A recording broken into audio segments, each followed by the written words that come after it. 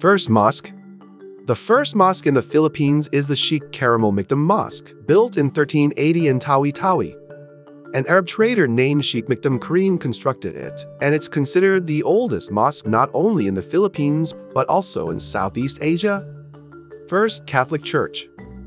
Basilica del Santo Niño, founded in 1565, originating from a simple structure at the spot where the Santo Niño image was discovered, predating both Limasawa's mass site and the completion of San Agustin Church in Manila.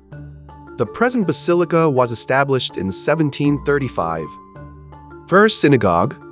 The first synagogue in the Philippines, Temple Emil, was built in 1922 in Manila.